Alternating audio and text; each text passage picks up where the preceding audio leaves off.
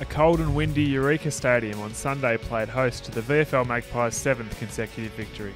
Facing lowly ranked North Ballarat, the Magpies were forced to be patient, as they were held scoreless in the first quarter.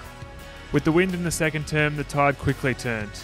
Lockie Ferguson kicked a nice goal, while Rupert Wills then outdid him with an amazing long bomb from well outside 50.